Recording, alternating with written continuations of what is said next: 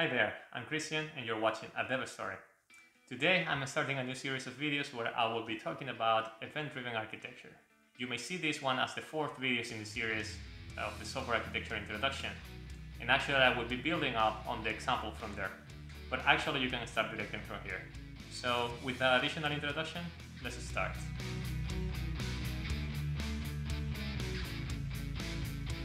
First, let's get into the concepts. On one hand, we have an event. An event is basically something that happens. On the other hand, we have a command. A command is an order, a request that you have to another party to give you a response. An event can be communicated in the form of an event notification. And a command can be communicated also in the form of a message. These two things are very similar in terms of the information that they contain. And you can see that an event notification will also be referred sometimes as a message. In practice, you will see many people referring to both of these things as events. And if you are a purist, you might disagree with this and you might be right, because an event, as we mentioned, is something that happens. It's not a notification or the message associated with events. And it's also very different from the intention of the command. And we will see that the intention is very important later. But since in this channel we try to focus more on the practical side, we will call this an event for the rest of the series. So this event or message have different characteristics, as we mentioned before. It could contain data associated with the event or the command, or it could just be a notification that something happened. Additionally, something that is very important is that it is immutable. This event is the base of what is called event-driven architecture. There are many definitions of what event-driven is, if it should be only event-based, or if it also includes other types of messages. So sometimes you might see also event-driven architecture mentioned as message-driven architecture, or message-driven architecture being a generalization of the event-driven architecture. If you want to get more in depth into this topic, I recommend you to watch Martin Fowler's presentation, The Many Meanings of Event-Driven Architecture. But this is what I mean with event-driven architecture throughout the series. So bear with me and let's talk a little bit more about the details of it.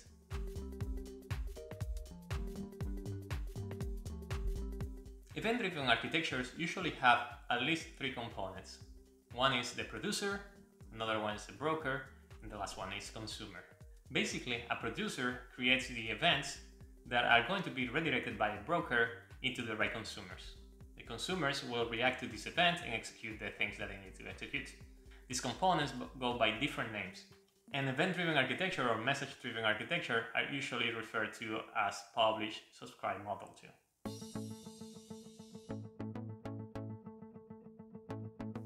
So why we will use event-driven architecture? So one of the benefits that it provides is that it allows you to decouple different components. It also allows you to invert dependencies. And finally, it also allows you to scale better. And I will show you that right now in an example. So usually you will have one service that wants to communicate to another service. For example, service 1 to service 2. When you do this, there is a coupling between the service 1 and service 2. Like service 1 needs to know about the existence of service 2 in order to call it. And this creates a dependency. In an event-driven architecture fashion, we will still have the service 1 and service 2. But instead of communicating directly from service 1, what we will do is to send an event. Now service 2 needs to know about this event and process it. So in this way we have inverted the dependencies.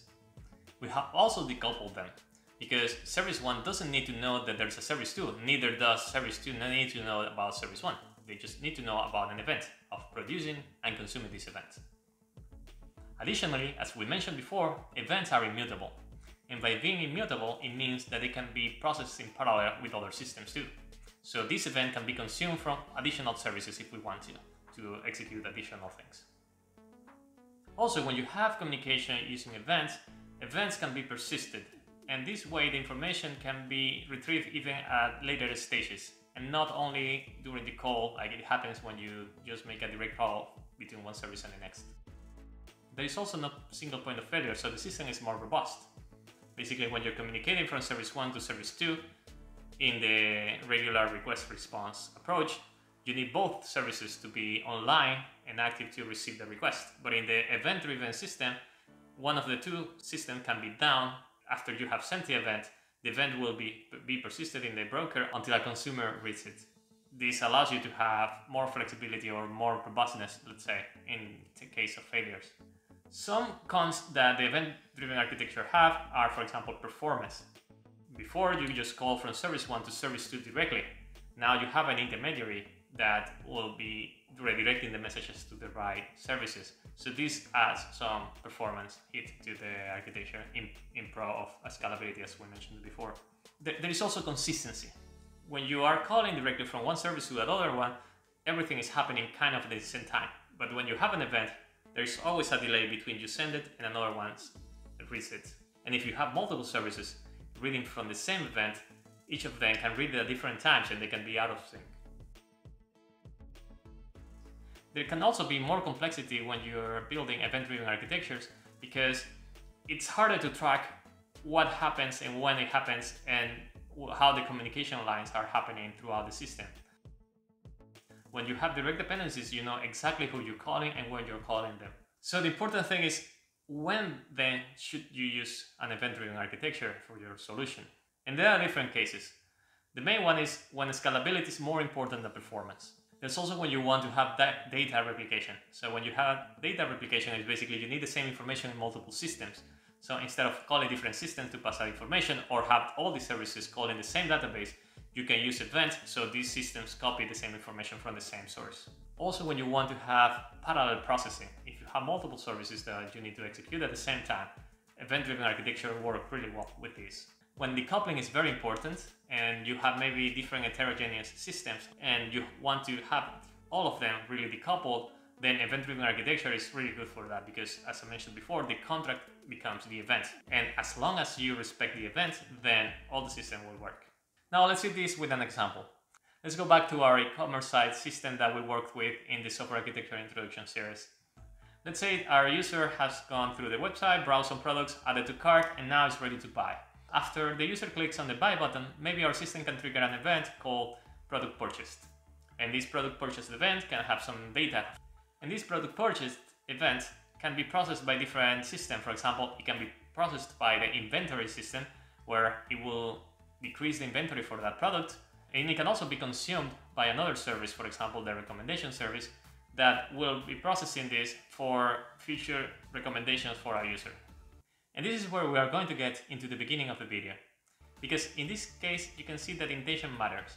In this case, we just sent an event and different systems can consume it. And we are not expecting from the store or from the UI, expecting a response from these services. We are just sending the event and any system interested in this event can subscribe to it and execute the task that they need. But on the other hand, let's see another example where this is not the case and we are actually expecting a response. In this case, the user clicks the buy button and we want to confirm the payment before we ship the products. So we can still do it in an event-driven system. We can send an event, for example, called confirm payment with additional data.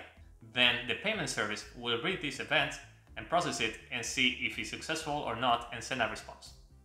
As you can see in this case, it's very different from the first one, right? Because in the first example, we didn't expect a response. In this case, we're expecting it before we do other things.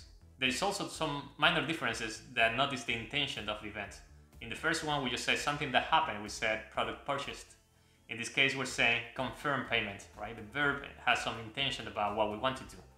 And even though it's decoupled, like the UI service or the store service doesn't need to know about the payment service, it is expecting that another service will do something and send me an event back.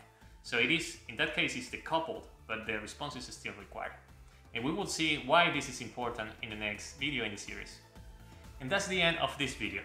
If there is something that wasn't clear, just ping me in the comment section below and I will try to reply to them. Also, don't miss the links that I put in the description where I point to the presentations like I mentioned before, the Martin Fowler's presentation, but also additional books, both free and paid, that are really good, that cover event-driven architecture. And of course, if you want to keep watching the series, don't miss the subscribe button. Thank you very much for watching. See you next time.